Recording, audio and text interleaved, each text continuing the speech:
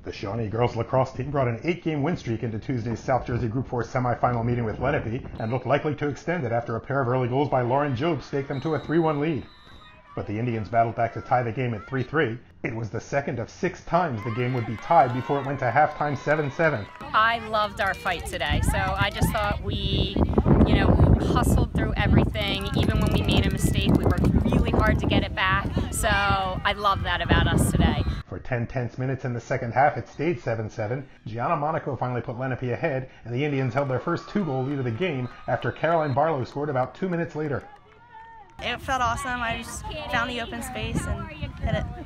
It just gave us confidence and the intensity that we needed to continue. We just played together and played our game. Shawnee cut into Lenape's lead twice, but the bounces just favored the Indians. One came right in front of the net and led to a goal for Lena Nielsen. The next one came on Allison Halfpenny's speculative shot from the far right that caromed in off the post.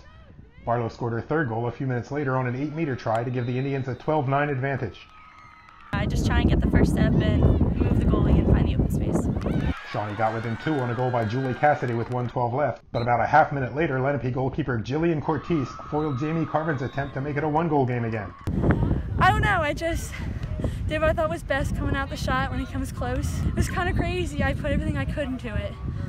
Lenape defeated the Renegades 12-10. The Indians will be on the road at Eastern Friday for a sectional semifinal.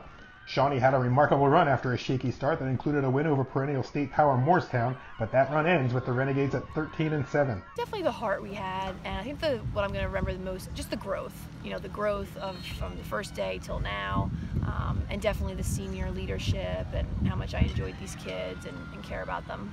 From Lenape High School, this is John Lewis.